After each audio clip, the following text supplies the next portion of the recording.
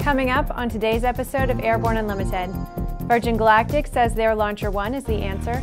Astronauts reach the midpoint of their one-year mission. Apparently, UAVs are fair game in Oklahoma.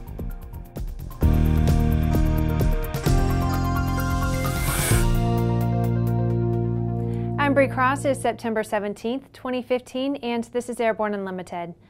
Because of their relatively low cost and quick development timelines, small satellites are increasingly appealing.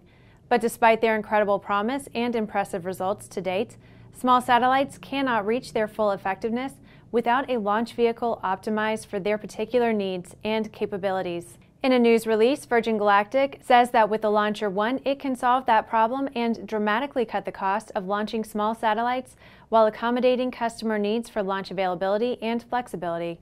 The company says it has made great strides in developing LauncherOne since beginning work in earnest in mid-2012.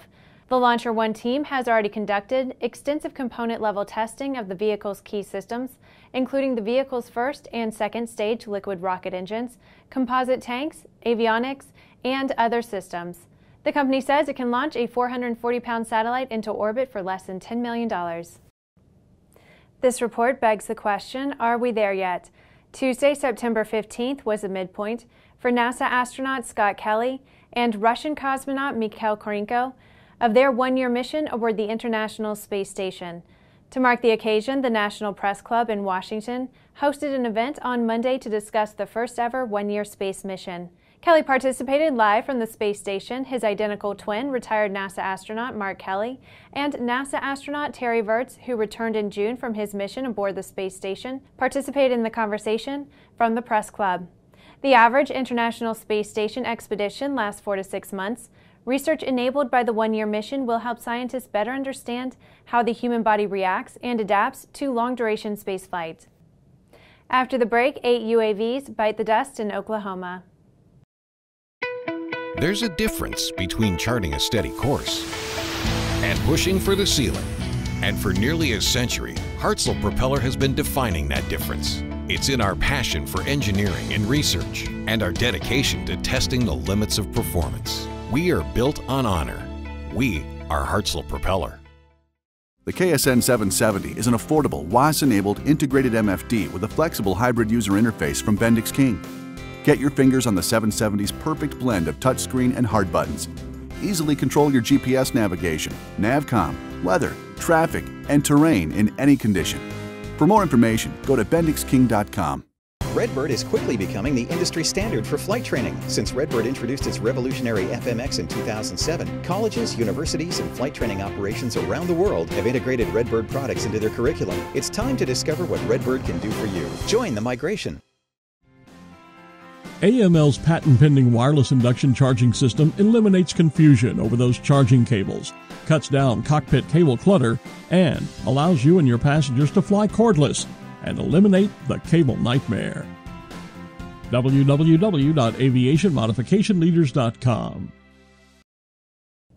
Welcome back. If you have a story suggestion for Airborne Unlimited, Aero-TV, our website, or podcast, just email to news-spy@aero-news.net. Okay, so we have to admit we have mixed emotions about this one. On one hand, we never advocate shooting down an aircraft or even shooting near one, and we've done several stories about the consequences of shooting at a UAV. In this instance, the UAV in question was being flown by a group called Showing Animals Respect and Kindness, or SHARK. The group was using the aircraft to record video of a fundraising event put on by Oklahoma Senator James Inhofe supporters that involves shooting live pigeons that are released as targets. The group obviously takes exception to the birds being shot for sport, and this year they used a UAV to capture video of the event until one of the participants shot it down. SHARK filed a complaint with the local sheriff, who said there was nothing to investigate because shooting down a drone is not illegal. The host of a Tulsa morning radio show was heard advising listeners that if you bag a drone, you must carefully tenderize it prior to eating. It's Thursday, which means that it's time for an Aero community update. However, today our report is not about a member of the Aero community. It's about the Aero community itself and how you may fit into the picture. The Airborne Partnership Initiative, we call it the API, is a plan developed by ANN CEO and Editor-in-Chief Jim Campbell to build a synergistic, industry-wide aviation aerospace news program. Our aim is to grow this program to include a significant portion, if not a majority, of the aviation world's pivotal organizations, interests, and viewpoints. Our hard work and planning has paid off with the new product introduction programs we've produced for the Aircraft Electronics Association and the smashing success of our AirVenture Innovations preview broadcast from Oshkosh this year. These successes have proved we're on the right course. However, when we say the API will be composed of the aviation world's pivotal organizations, interests, and viewpoints, these words may be a little intimidating. We know who the big guys are, and a lot of them are already on board with the partnership. But partner membership has nothing to do with the size of an aviation organization or entity, or with the amount of horsepower it projects. We know there are a lot of aviation organizations out there doing a lot of good work that could be valuable to the partnership as a whole. We simply need for them to stand up and be noticed or pointed out. The partnership wants to move aviation forward in a positive manner. If you know anyone in aviation that can help us make that happen, let us know. If you have an organization, a business, or an aviation entity that you think would fit into the mission of the API, we'll listen to you and we'll bring your voice into the API conversation. After these messages, the Purple Passion flies to encourage cancer victims.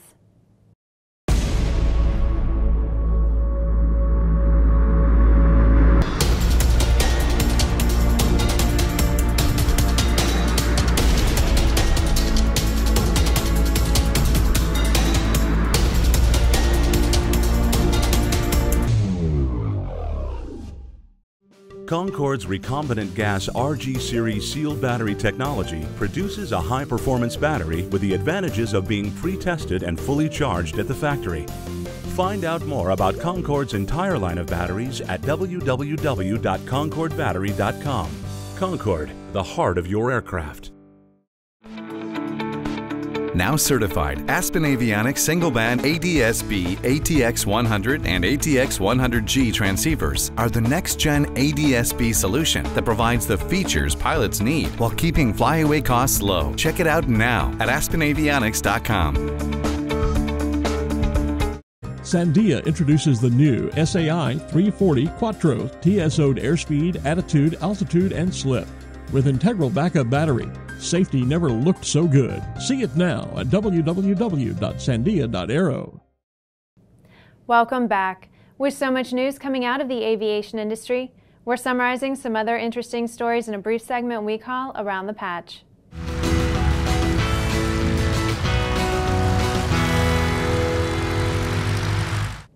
In April, pilot Jim Davis set out to fly his experimental Savannah XL airplane, Purple Passion, to all 48 contiguous states, giving ride to cancer patients and survivors. The 74-year-old pilot suffers from stage 4 lung cancer and seeks to encourage others. Late last month, SkyGreece Airlines temporarily suspended operations. Since then, the company has been working to rebuild and resume services. The company says it looks forward to serving passengers again and is trying to take care of passengers who were recently affected. Sikorsky has selected Rockwell Collins to provide avionics for the U.S. Air Force Combat Rescue Helicopter program. The avionics include the cockpit flight and mission display system, navigation radios, and the advanced ARC-210 communication system. The Association for Unmanned Vehicle Systems International says that more than 25 types of businesses have been approved by the FAA to fly UAS drones commercially.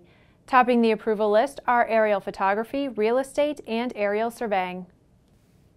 Bombardier's Global 7000 and 8000 aircraft program is making significant progress. The engines have been mounted on the first Global 7000 flight test vehicle, and a second test vehicle is in final assembly. 2 additional test aircraft are in the works.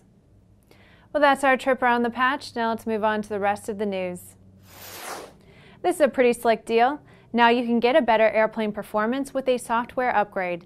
Such is the case with a software revision now available for the Gulfstream G280. The new PlaneView 280 software offered in conjunction with supplier Rockwell Collins resulted in slower approach speeds, shorter landing distances, and enhanced flight management system performance. The upgrade reduces G280 approach speeds by up to 9 knots. The landing distance with the new software is 2,380 feet, a decrease of 270 feet. Flight management system performance is enhanced as well with improvements to basic time and fuel predictions, optimum and maximum altitude, and best rate of climb speed. New performance features are also included with the upgrade, allowing for automatic calculations for long-range cruise, maximum cruise, and maximum endurance cruise speeds. New G280 aircraft are equipped with the upgraded software, and current G280 operators can obtain the upgrade free of charge through Gulfstream service centers in Savannah, Dallas, and Luton, England. Well, that's our program for today. Remember to get comprehensive real-time 24/7 coverage of the latest aviation and aerospace stories anytime at aero-news.net. Remember that Airborne Unlimited is streamed daily Monday through Friday with additional breaking news bulletins for important stories that fall outside of our normal deadlines. Please join us and a growing roster of over 100 outstanding industry associations and organizations every weekday for the best in aviation and aerospace news from the staff of the Aero-News Network, the aviation world's most comprehensive news and information resource.